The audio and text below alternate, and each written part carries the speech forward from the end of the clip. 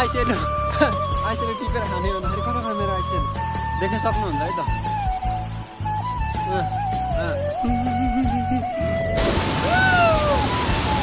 देखिहाल्नु guys यहाँ पनि एउटा माछा है त अनि यहाँ पनि यो ठुलो दुईटा है दुईटा ठुलो लगभग तीनटै ठुलो परिरहेछ अनि यो नर्मली भइहाल्यो चारा टोटल माछा 8वटा बाटो देखा आपने लापरवाही का नतिजा है त्यहाँ माछा यहाँनिर सुकाइरहेको छु अनि हिजोको पार देख्न सक्नुहुन्छ गाइस ल लाइदियो त कसरी लाउँछौ हाम्रो बब्बल यार बब्बल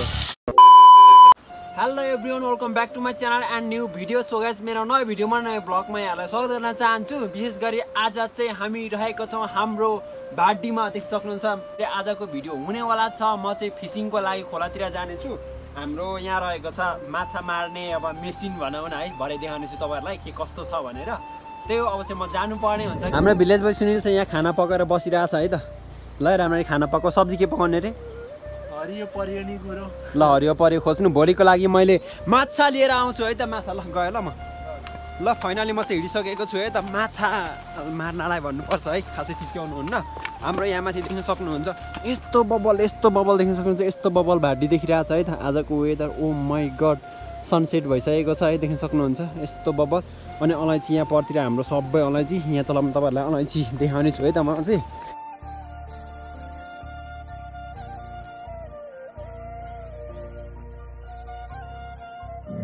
यहाँ मासतिर ऐसेलु रहेछ गाई चाहिँ ऐसेलु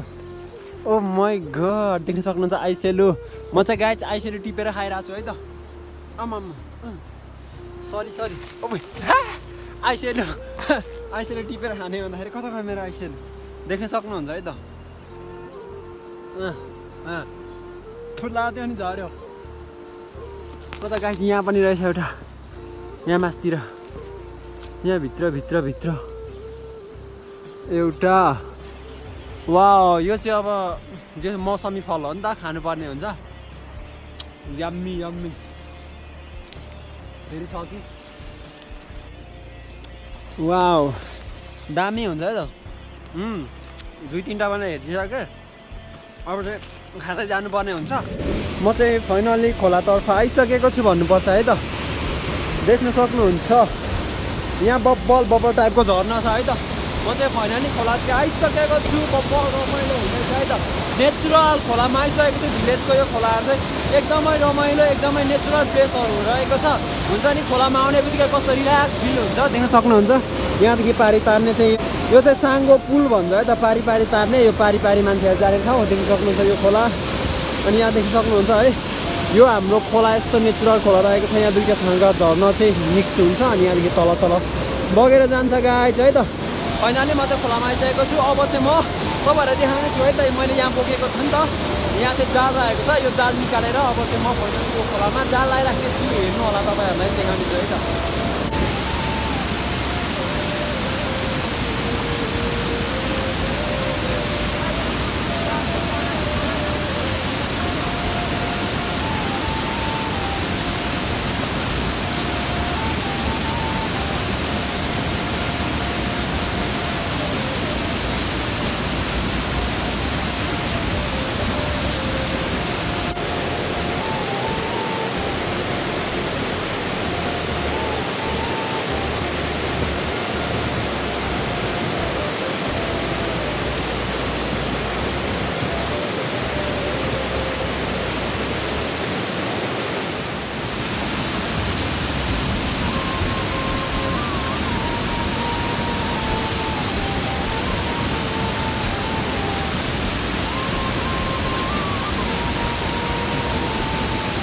गाइस मैले यहाँनिर एउटा जाल लगाइसकेँ अब चाहिँ म माथि जानेछु है त यहाँनिर एउटा जाल लगाइराखेर अब माथिपट्टि अर्को पनि लगाइराख्नु पर्ने हुन्छ अरू गरेर चाहिँ धेरै अब 4-5वटा कति लगाइराख्छु यही तरिकाले यसरी नै लाउनु पर्ने हुन्छ तपाईँहरूले हेरिहाल्नु भयो है त गाइस अब यहाँ माथिपट्टि म जानेछु बाटो ओ लास्ट डेन्जर बाटो सट्टा यस्तै छ है त गाइस लास्टमा दुःख हुन्छ है खोलामा चाहिँ मैले त झन् यो क्यामेरा पनि जोगाउनु पर्ने हुन्छ गाइस क्यामेरा पनि झन्डै गएन के हो माछा छैन होला यहाँतिर तलि माथि जानुपर्ने हुन्छ देख्न सक्नुहुन्छ गाइस झर्न माथिदेखि आउँछ झर्ना गाई झर्ना मैले ऊ तल तल खोला यो दामा चाहिँ एउटा जाल लगाइराखेको छु म अब माथि गइरहेको छु अरू अरू दामा पनि यसरी नै जाल लगाइराख्ने छु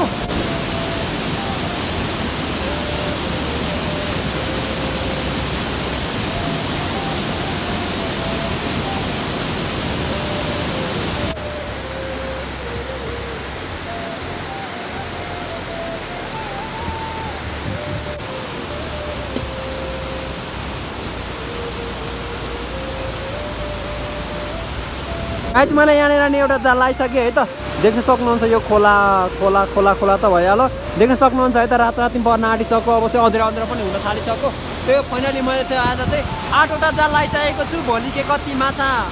पर्छ त्यो थाहा छैन है त अब चाहिँ म हाम्रो भाडीतर्फ जानेछु भिलेज बोय सुनिल पनि एक्लै छ उ फेरि डराउँछ होला है दाइ कहाँ गयो के भयो भन्ने हुन्छ नि त अनि त्यो भएपछि अब चाहिँ म फाइनली जानेछु के गर्दैछौ के भयो बत्ती ए पाके सब्जी खाना ल खाना सब्जी पाक्दै रहेछ है त त्यही गाइज फाइनली है त म चाहिँ आइसकेँ भाडीतर्फ 4 3 7वटा ए मेरो 7वटा पार है त ल भिलेज बोय सुनिलको कतिवटा रहेछ 1 2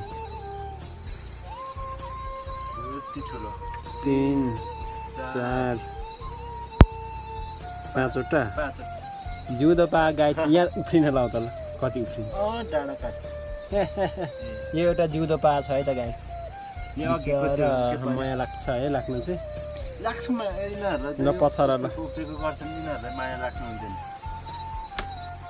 मार्यो भिलेज बोय सुनिलले अहिले बेलुकी चाहिँ हामी फ्रक हन्टिङको लागि गइरहेको थियौँ फाइनली 13वटा पाहाड पनि ल्याइसक्यो यो चाहिँ बुवा मम्मीको लागि माथि घरतिर भोलि पठाइदिनु पर्ने हुन्छ अनि विशेष त मैले दिउँसो चाहिँ त्यही हो जाल बिछ्याएको छु माछाको लागि है माछा के कति भोलि बिहान पर्छ हेर्दै गर्नु होला तपाईँहरूलाई हामी देखाउनेछौँ अब भिलेज बोय सुनिलले यहाँ पा केलाउँदैछ त्यो पाहरू केलाएर यहाँ सुकाइदिइराख्नु पर्ने हुन्छ अनि सुकाएर चाहिँ हामी सुत्नुपर्ने हुन्छ गाइज त्यही हो भिडियोलाई हेर्दै गर्नु होला अब भोलि बिहानै भेटौँला गुड नाइट भन्न चाहन्छु है त अहिले चाहिँ The next day, later.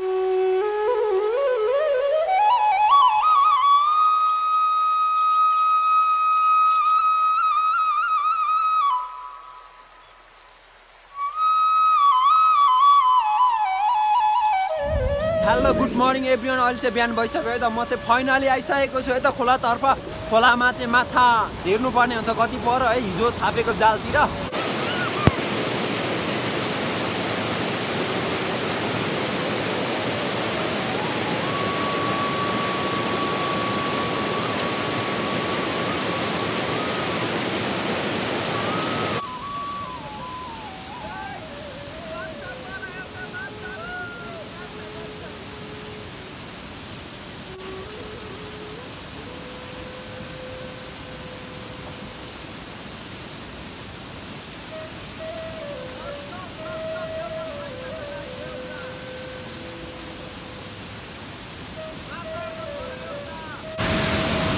देख्न सक्नुहुन्छ गाइस एउटा माछा पारिसकेको छु मैले यत्रो अब माथि माथि जानेछु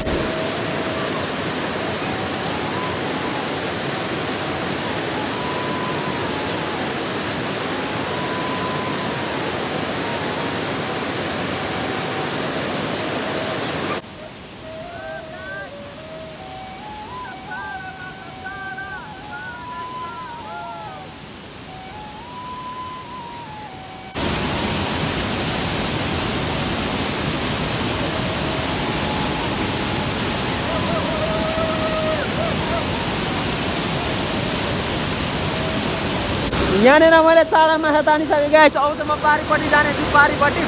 के कति पर्छ थाहा छैन है त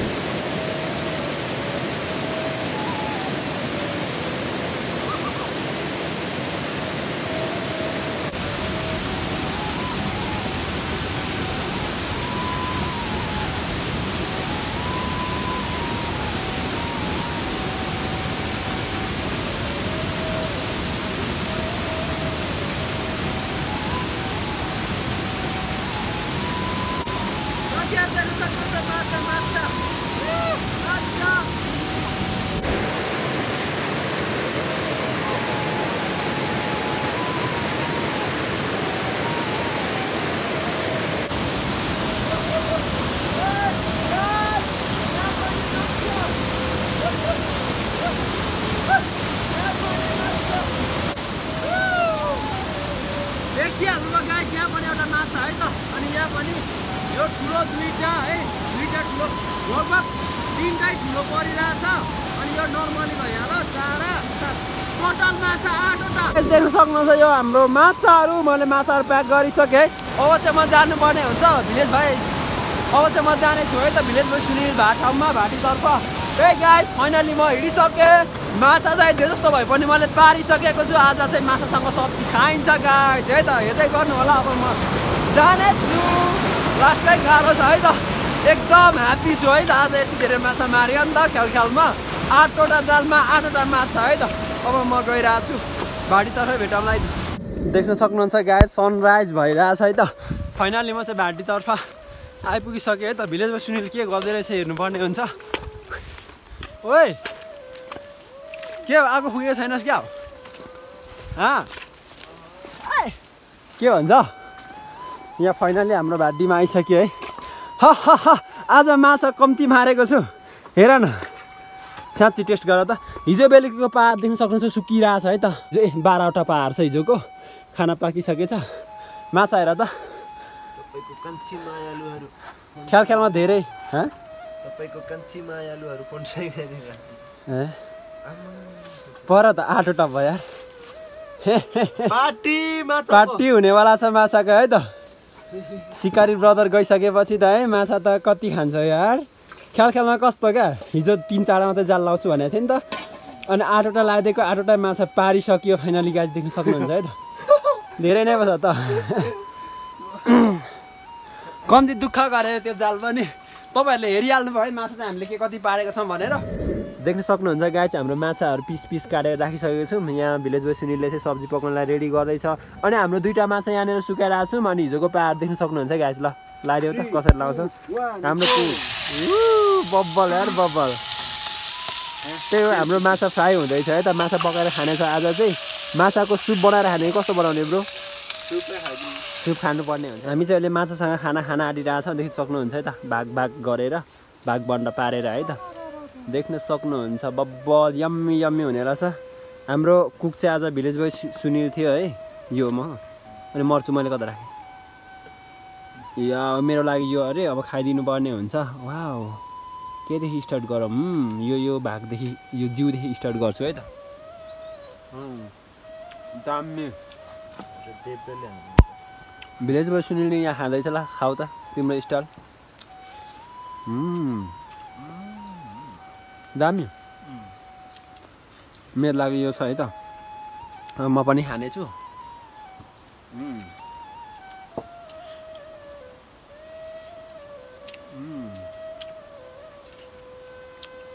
खोर्सानी पनि पिरो बिफ बज्ने यसरी खाएको देखिरहेको थिएँ पिरो माछा